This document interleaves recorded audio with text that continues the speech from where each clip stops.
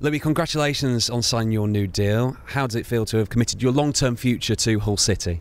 Amazing. I've brought the family along today just because that's what it means to me. That's the level in which I feel that this day for me brings. I wanted my family here.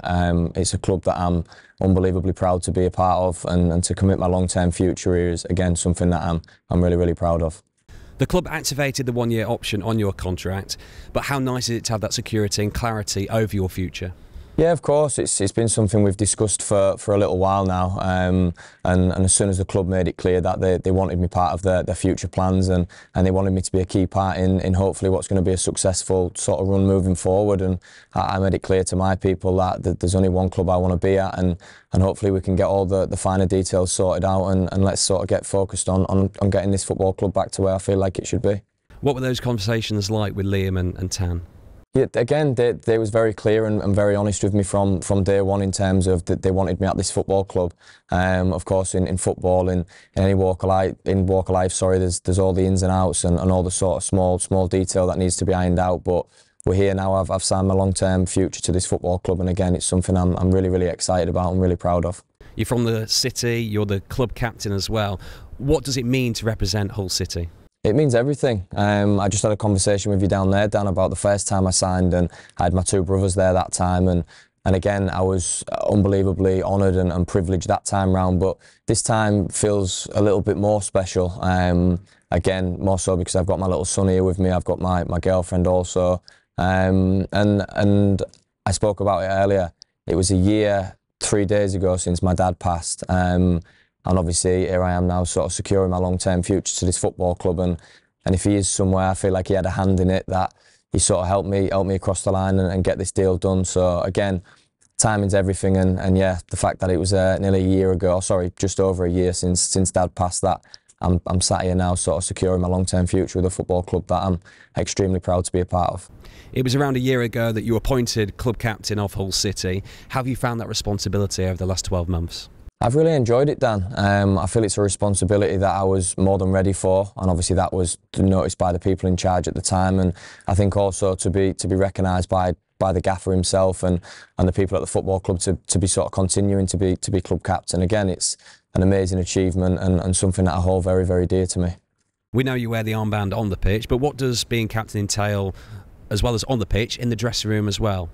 A number of things. I think it's about knowing each and every one of your teammates inside out, and I think that's sort of a job that is maybe sort of looked past sometimes. People just see a leader on the pitch and screaming and shouting, but you have to know the lads, you have to know what each one of them needs, and not always in terms of football. I think sometimes everybody goes through struggles in life and struggles away from the place, and I think it's sort of getting to know the people, getting to know their families, and just giving them that little bit of reassurance they might need, or it might be something completely different, but as long as I'm there as a figure that they feel they can come to on and off the pitch and sort of inside the training ground, inside the stadium, away from the place, then I feel that's really important to having the togetherness that I feel we have in this group.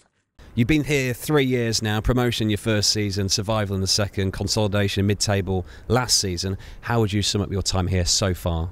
Again, I've really enjoyed it. I think I said in my first interview for the club I wanted promotions on my CV, and that happened in the first season back. First season with the club. Again, the 2 seasons in the Championship, I feel we can certainly kick on from. That first season back in the Championship was tough, but again, last year I think we've shown signs that it's really exciting times for the football club, and I feel like now.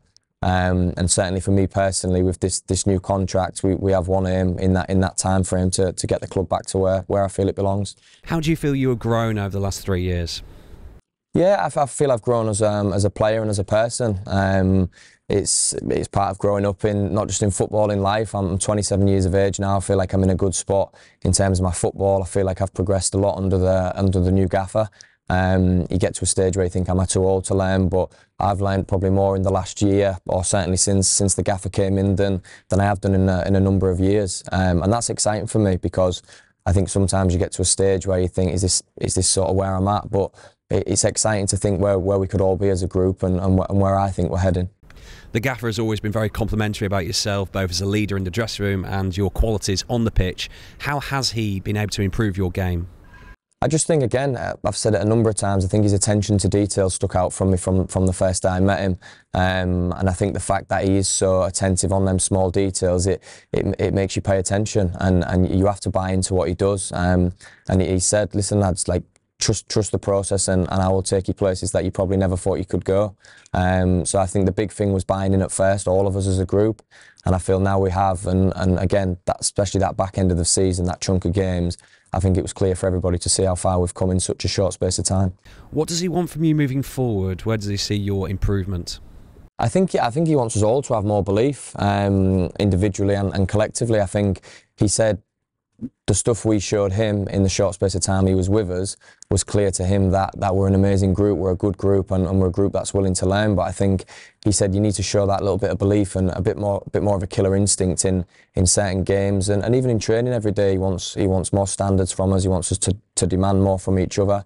Not in a nasty, aggressive way, just in a way that we all have to respect, and we all have to set our standards to a certain level. And I think if we all make a commitment that that's the bare minimum, then I feel like we'll be in a good spot.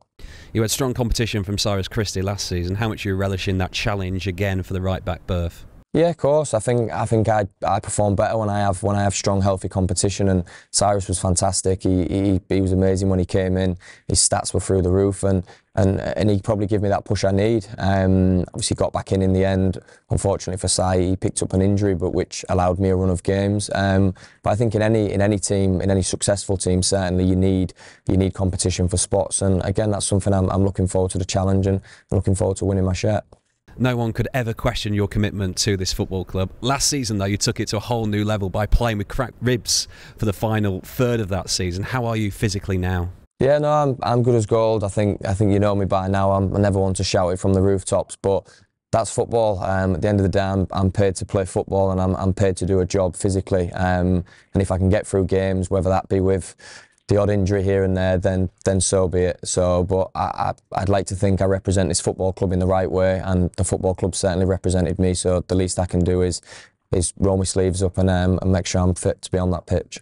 Pre-season training is on the horizon. How much are you looking forward to getting back to the training ground and on the pitch with the boys? Yeah, of course. I think sometimes when you speak to people pre-season, it's like, oh, we've got all this running, we've got this, that and the other, but we've had a nice break this time round. We've had, I think, nearly 7 weeks or maybe just over, and I think I'm certainly at a stage now where I'm itching to get back. I'm itching to see the lads. I've not seen a lot of them for the summer period. I'm sure everybody's been spending time with their families and having a nice time, and that rest that we need. But I think that rest allows you to get that sort of bit between your teeth again, and be looking forward to the new season and looking forward to cracking on. And finally, what are your hopes for the next 3 years? I hope that I'm captain of this football club in the Premier League, and I'll be as bold as that and say it. I think the gaffer's certainly made me believe a lot more in what we can potentially achieve with this group. I'm not saying it's going to be easy. There's a whole another number of teams trying to do the exact same thing, but I'd like to think by the end of this new contract that the club's in a very good spot, and we're in that league we believe we should be in.